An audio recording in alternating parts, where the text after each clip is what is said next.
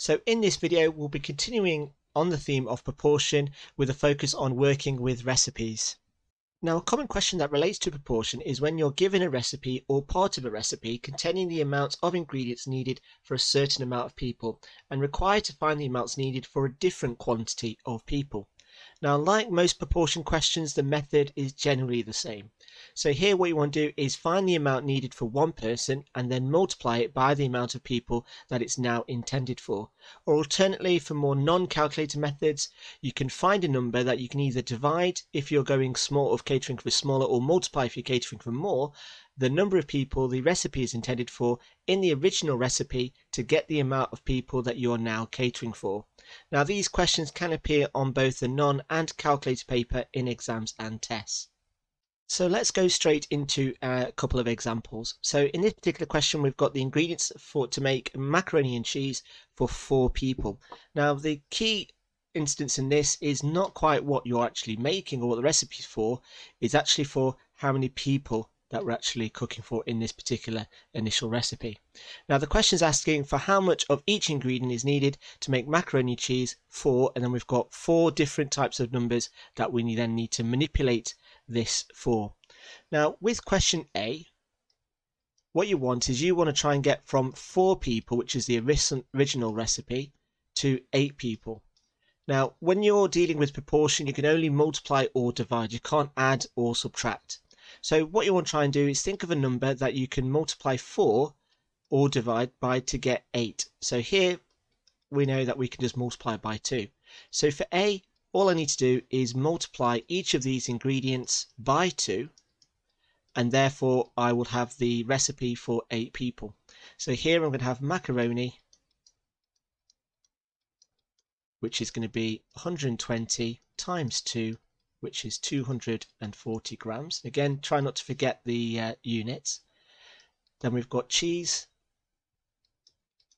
which is going to be 72 times 2, which is going to give me 144 grams.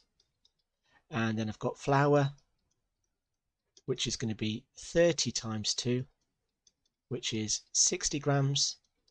And then finally I've got milk, which is 850 times 2, which gives me 1700 milliliters. And there is my final answer. Now for B, again, what we want to try and do is we want to try and get from 4 to 10. So again, there's a couple of ways in which you can do this, but I would say typically when you're dealing with portion, well, to find the recipe for one person, I'm going to divide by 4, and that will always give me, and again, to find the value of one person, all I need to do is just divide by how many people the recipe is for, and then I multiply it by the number that I'm wanting it. So here I'm wanting 10 people, so I'm going to multiply it by 10. And so what I then need to do is do these 2 calculations on each of the ingredients. So again, for macaroni, what I'm going to do is I've got 120, I'm going to divide it by 4 and then times the answer by 10. So again, with this typically would be on a calculator paper. So I've got 120 divided by 4 times 10, and that gives me an answer of 300 grams. Then for cheese, I've got 72, and again I'm going to divide by 4 times by 10. So I've got 72 divided by 4 times 10, gives me 180. And then for flour,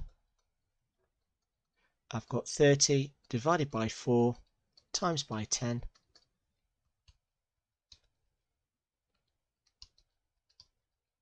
And that gives me 75 grams. And then for milk, I've got 850 divided by 4 times 10, which gives me an answer of 2,125 milliliters, or I can convert that into liters, so it's 1.125 liters. And there are my final answers for B. Now moving on to question C, we're going to follow the same format. So for question C, all we're going to do for each ingredient, we're going to divide by 4 and multiply by 3. So what you should have for this is for macaroni,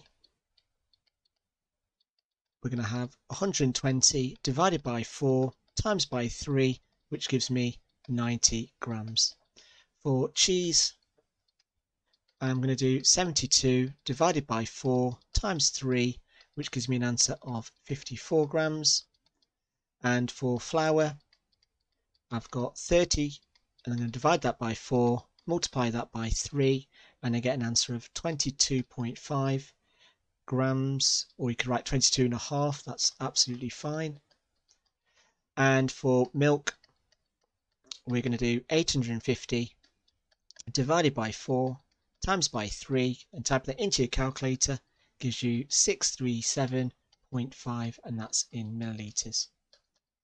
And then finally, moving on to question D. Again, for here, we've got 7 people. So what we're going to do is we're going to divide by 4 to work out how many we need for one person, and then times by 7.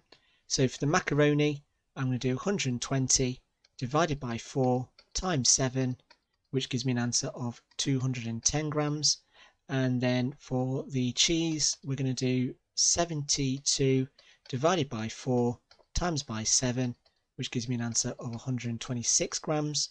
And then for the flour, I'm going to do 30 divided by 4 times by 7, which gives me 52.5 grams. And then finally, for the milk, I'm going to do 850 divided by 4 times by 7, which gives me 1,457.5 milliliters. Or you can write it in litres, but I probably wouldn't recommend it because your final answer in litres would be 1.4575 litres. But I personally would leave it in millilitres. Now, working with question 2, now again, it's exactly the same. So here we're looking at a recipe representing scones. So here it's intended for 12 people and we want 36. Now for A, if you imagine that we've got 12 and we've got 36. Now, one of your general rules of thumb should be to always think, to make your life a little bit easier, is think to yourself, okay, well I could divide by 12 and times by 36. But again, that's going to incorporate long division. Particularly when looking at the ingredients, you can see that we've got some fractions and we've got some quite big numbers. So divided by 12, not going to be the best. So with this, if you can try and be a bit smart and think to yourself, okay, well, what do I need to multiply 12 to get 36? Well, if I just times that by 3, you might find it a lot easier to then work with the ingredients that you've got. So for example, with A, so for the flour, all I need to do is times by 3. And then for the butter, so that should be easy if I just do this. So just times these by 3. And I will get the answers. So from this, as you can see on your screen, what we've got is all the amounts needed for 36 people. Now again, when you're working with fractions, again, you may find it easier to work with decimals. So for example, with the tablespoons of caster sugar, we've got 1.5. So we could change that to 1.5 and then times by 3. And again, if you're struggling with multiplying with decimals, try and think of it as money, but obviously don't have your ingredients in pounds because that's not going to work, and also a bit of a health hazard. And also the units as well. So again, if you're not too sure what the abbreviations are for tablespoons or teaspoons, then just write the units in its full list. Like I said, you might not get any marks you might not lose any marks for particular ingredients of this, but again, it's entirely up to you or the mark scheme of your question. Now for the next one, we've got 8. So to get from 12 to 8, again, with this, there's several ways in which we can do this. So for example, to get from 12 to 8, we can divide by 12 and times by 8. We could, in fact, divide by 3, which would give us 4, and then times by 2. So again, there's so many different options you could do to work this out. We could also divide by 6, which gives us 2, and then times by 4. So any of these groupings would be absolutely fine that we could use to work out the recipe for 8 people going from 12 to 8. And again, it's entirely up to you which method you choose. But again, with looking at the ingredients and the amount of ingredients, I would say this probably would appear on a calculator paper. So again, any of these 3 things that you do would probably be the best option. I would say number 1 is probably the easiest if you're doing it on a calculator. If it's non-calculator, looking at the ingredients, it really does depend on which out of the three you want to go for. But definitely with a calculator, just to keep the method consistent, I would go for divide by 12 to get one person and then times it by the number of people that you want. So as if by magic, you can see that we've got the answers that we should have. So again, all I've done here is divided each of the ingredients in the original recipe, divided by 12, multiplied the answer by 8, and I've got the following answers. So let's now move on to our third example. So again, it's pretty worded a little bit different. So it says here is a recipe for making 150 milliliters of parsnip soup. And again, we've got our ingredients. Now the question's asking, work out the amount of each ingredient needed to make 2,500 milliliters of soup. Now another way of writing this would be 2.5 liters of soup. But again, you just need to work with your unit conversions to make sure that you are knowing what it is. Now in this particular question, there's no mention of people. Okay, so imagine that we don't really know, but we do know the quantity. So what I need to do is I need to go from 1,500 to 2,500. Now the method is exactly the same. So what we're going to do here, and again, I would say this probably may appear on the calculator paper, is we divide by 1,500, try and get this number equal to 1. And let me just get a different color pen to make this equal to 1. And then I multiply it by whatever this number is. So it's going to be times 2,500. So these are the two instructions that I need to do to each of those ingredients to get the quantity that I need to make that amount of soup.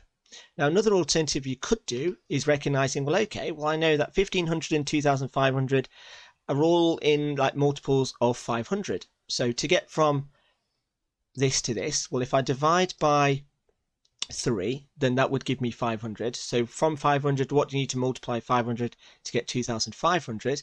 Well, that will be to times by 5.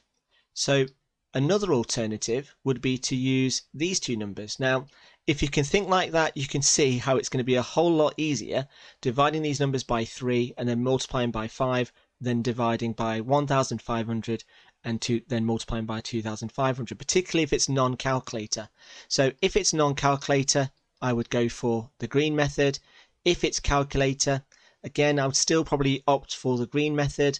But like I said, in terms of the general method of trying to find one and then multiplying it by the number that you need, then that is going to be absolutely fine. So the answer you should have is for parsnips, you should have 750 grams, leeks should be 500 grams, apples is 250 grams, onions is 5 onions, and chicken stock should be 2.5 or 2.5 pints. Now, again, with these particular questions, you kind of want to use your common sense. So we're starting with 1,500 and we want 2,500. So you expect the ingredients to increase by just under half. So when you're looking at your answer should be less than double of each of those ingredients. So here, look at onions, we've got 3 to 5, double 3, you get 6. So 5 is pretty close to 6 and just under. So that looks absolutely fine. Now, as I've talked about, if you were to divide by 1,500 and times by 2,500, although you're working with much bigger numbers, you should still get the same answer. So again, if you've used that method, then again, the answers should be correct to the ones that you can see in yellow on your screens. So moving on to this fourth example. Now this one is a little bit different to the previous examples, so it's really important that you read the question carefully and you understand what it is they're actually asking for. So in question 4 it says we're given the recipe of apple crumble for 4 people. So again, it's always good and worth highlighting the key bits of information, which is 4 people, and we've got our list of ingredients for those 4 people to make the apple crumble. Now in question 8 it says that Tamsin has 870 grams of sugar, an unlimited supply of all the other ingredients. What is the maximum number of people she can cater for, and also how much of each other ingredient is needed? So for this, what we're needing to work out is how much sugar is needed for one person. Now to work this out, all I need to do is do the amount of sugar, which is 90, divided by 4 because there's 4 people, and that gives me 22.5 grams per person. So from this, what I now need to do is how many 22.5s go into 870. So 870 divided by 22.5, and if I type that into my calculator, I get an answer of 38.6 recurring people. So the answer to this particular question will be the maximum people would be 38, because I always want to round down because you can't have 0.6 of a person. Now the next part of this particular question says how much of each of the other ingredients is needed without having to rub out the actual question. So for this, what I'm needing to do is work out how much of each of the other ingredients I need for 38 people. So what I need to do for each of these other numbers, so if I just highlight the numbers that I don't know, so it's the plain flour, the ground almonds, the butter, and the apples. And what I need to do for this is divide by 4, because that's how many people it's for, and then times each ingredient by 38. So if I actually go about doing that, so here if I just write PF for plain flour, that's going to be 80 divided by 4 multiplied by 38, and again if I work that out on my calculator, that's going to give me 80 divided by 4 times 38, gives me an answer of 760 grams of plain flour. For the almonds, I need to do exactly the same, so we just write AL, I'll just spell almonds. So here I'm going to do 60 divided by 4 times by 38 equals, so 60 divided by 4 times 38 gives me an answer of 570. And then for the butter, it's going to be 60, or it's actually going to be the same as the almonds, so that's going to be 570 grams. And then finally for the apples, it's going to be 4 divided by 4 times 38, which equals 38 apples. And there is my final answer. So again, it's really important that you read the questions out carefully. So plain flour is 760, almonds is 570 grams, butter is going to be the same, and the apples is 38 for that particular question. Now the next question, in terms of question B, it says how much butter is needed to make apple crumble for 25 people. So again, what I'm going to do is just get rid of all of this labeling for part A. And what we're looking at is the sugar of the butter. So the butter is 60. So what I need to do here is do 60 divided by 4 to work out how much butter is needed for one person. So it's 15 grams per person. And then to work out the final answer, all I then need to do is 15 times 25, which gives me an answer of 375 grams. And then moving on to my last question, it says Leacham has the following ingredients. What is the maximum number of people he can make apple crumble for? So again, what I need to do is work out the ingredients needed per person. So what I need to do is for one person,